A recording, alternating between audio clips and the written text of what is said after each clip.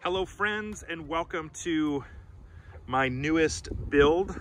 This is a 2019 Ram 2500 Bighorn with the 6.4 liter Hemi. I had a 2016 Silverado that you didn't see on this channel, but I used it for towing my travel trailer. Great truck, but had around 75,000 miles on it. Was getting to the point where it was just a little long in the tooth for towing my trailer and the size trailer. So it was time to upgrade. I went with the 2500 because I really wanted to build this out as more of an adventure vehicle, not just a tow vehicle. We'll continue to work on the WK2 on this channel and adding parts and accessories. That's still my road trip vehicle. It's still my daily driver, but this is gonna be more the weekend vehicle, the fun vehicle, the vehicle I don't need to fit in a parking garage downtown. So it gives me a little bit of flexibility. We'll talk about the interior in a little bit, but again, this is just a 2500. The Bighorn is really just one step up from a Tradesman. This particular Bighorn does have the Ram box, which we'll take a look at here in a minute, which for me was kind of a no-brainer. The dealership had already leveled this truck out, so it's running a Daystar leveling kit on the front, but they also put in new Bilstein shocks on this truck. It does have the, from the factory, the coil spring rear suspension. So this thing rides amazing. Really, really like it. Also, the dealership put these wheels and tires and side steps on it. The next video that you guys will see, the first video of the build, is actually going to be replacing these. These are 325/60/20s. They are useless. I can't even really get into my driveway without rubbing. So we're going to be putting on a smaller set of wheels and tires. We're going to be going with Method tires, or excuse me, Method wheels, which I love. I think it'll give it a much more aggressive look. And we'll also be getting rid of these Nitto Terra Grapplers and going with some Pro Comp all-terrains. These aren't bad tires, but they're pretty much useless in the rain. And I need this vehicle to go pretty much anywhere I want to go. These would be great for off-road, but I think they're going to be terrible for anything else. It does have the Sport Appearance package, which for me was really important. And it comes with the tow hooks and the protection package as well. So really a great starting point for building out kind of an adventure vehicle. The only things I've done so far in the build is I threw on some WeatherTech mud flaps just because of the offset of these tires. I didn't want to damage the paint before I took it off-road the first time. So those are probably temporary once the Methods go on. And I've also had Line-X Extreme Vehicle Design here in Noblesville, Indiana. And they did a fantastic job with this Line-X. If you're debating, there's no question the quality of Line-X these days is so much better than the factory. And then you know, the other big selling point for this truck was the Ram boxes, and that one is full of camping chairs. But I'll just kind of show you, if you're looking to build an overland vehicle or a you know, really just anything you're going to use on the weekends, there is just a tremendous amount of room inside of these Ram boxes. They are fully LED lit. Actually, they're not LED lit. The bed is LED lit. It has an outlet in it. So just a tremendous amount of usability. This is a Bighorn. And if you're not familiar with the nomenclature for Ram trucks, the Bighorn is pretty much just like one above the Tradesman. And so you're not going to get all of the fun stuff, but this one is fairly well appointed, and I think pretty representative of the Bighorn in general. There are a few options that I'll speak to, but again, doesn't have most of the bells and whistles that the other trucks do. So one of the biggest changes or differences with a Bighorn is you get the smaller center stack. So certainly tells you everything you need to know, mile per hour information about the vehicle. So things like the tire pressure, when the oil change is required, things of that nature. It does have fuel economy. You do have a dedicated trip info. trailer towing, radio. So all of the common things that you would find in most of the new Chrysler products. The only difference is it's obviously a much smaller screen. You don't have quite as much control, but you do have a dedicated battery, a dedicated oil pressure and temperature gauge, obviously a dedicated tachometer and speedometer. So everything you need, really nothing you don't.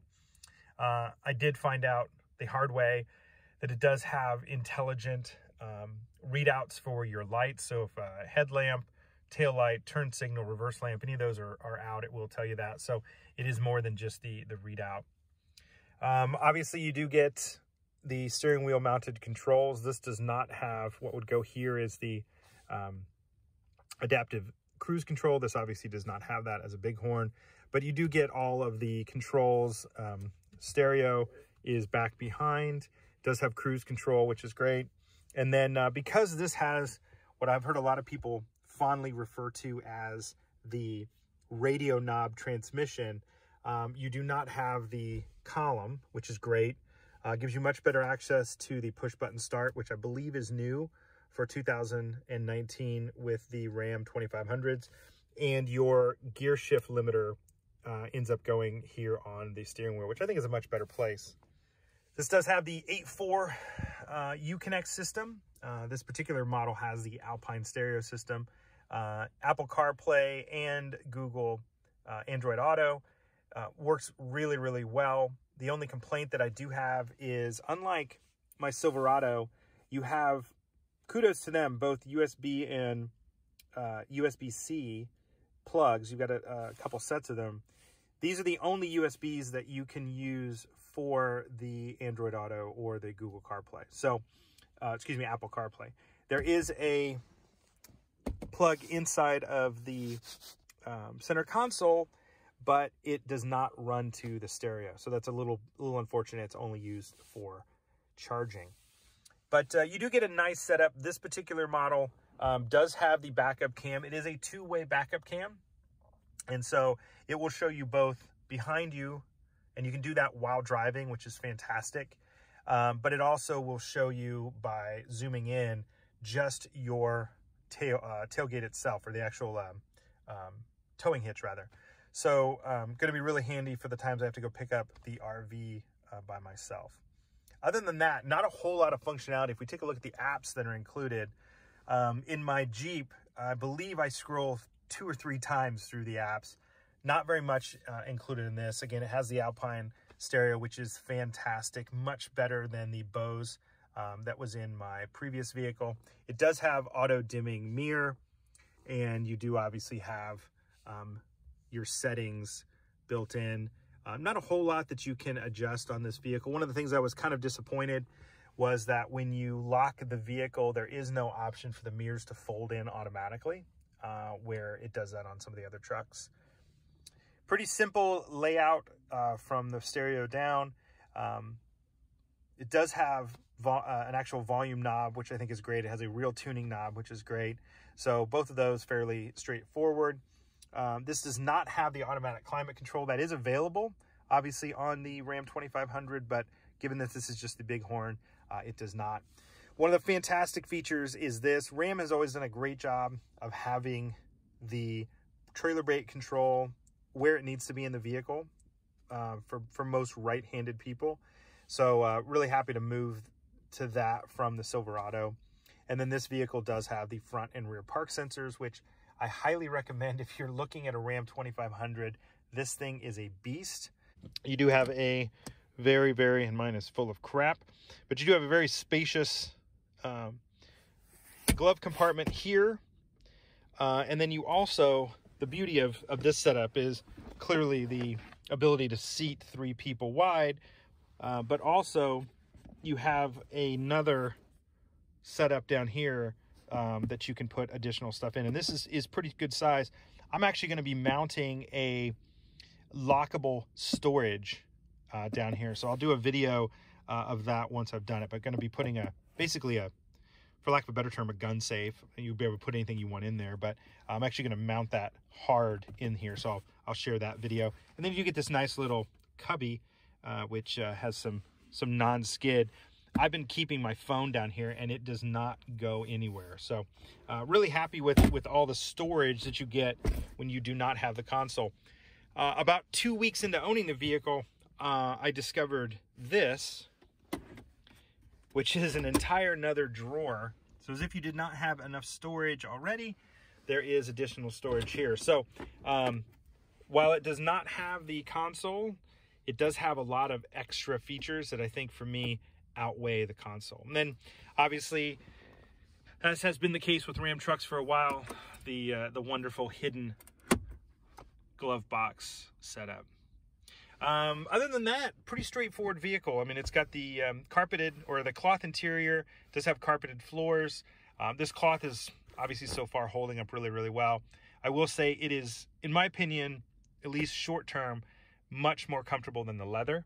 And it does seem to clean very, very easily. I have a dog with white dog hair, and it literally just brush off with your hand. You don't need any kind of lint brush.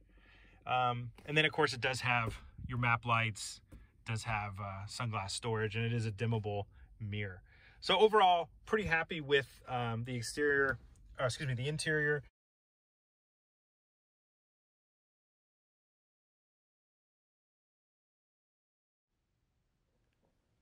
First order of business is obviously getting rid of these wheels and tires. No offense to folks who like this stanced look, but overall it just doesn't make sense. I've lost almost all the functionality of the front suspension. I have very limited range of motion when turning the vehicle. It rubs going into my driveway. So if I really want to use this vehicle for any off-road capability, even just fire roads or gravel roads, these wheels and tires have to go. So I'm dropping down to a 20x9 Method Race NV style in flat black, wrapped in a 295/60/20 Pro Comp TA tire. Now these tires are not going to be quite as aggressive, so I'm hoping they're a little bit quieter. I'm also hoping they're a little bit better on wet traction, as I fear these Nitto Terra Grapplers are going to be even worse in snow than they are right now in the rain. Will the truck look smaller? Sure. But having those wheels tucked in underneath the fender is really going to save me problems with my paint and with suspension and drive components like wheel bearings.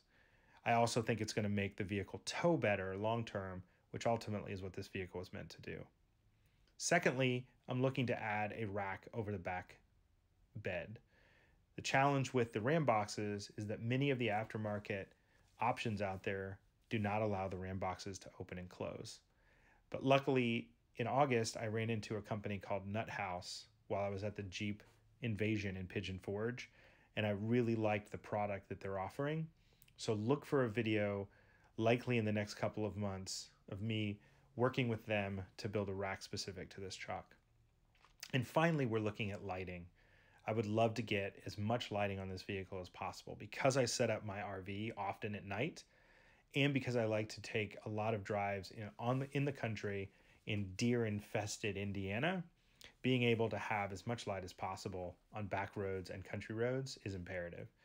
So I'm hoping for some rigid replacements to the fog lights, as well as a light bar in the front bumper. So stay tuned. Otherwise, thanks for watching this video. If you have suggestions of things that I should look at for this vehicle, please leave them in the comments below. Or if you're looking for a Ram 2500 and there's more questions you have or something else you'd like me to review, please leave those comments as well. I'd also love it if you subscribe to my channel and watched my videos, and also follow me on Instagram where I post pictures of the adventures we take in all my vehicles.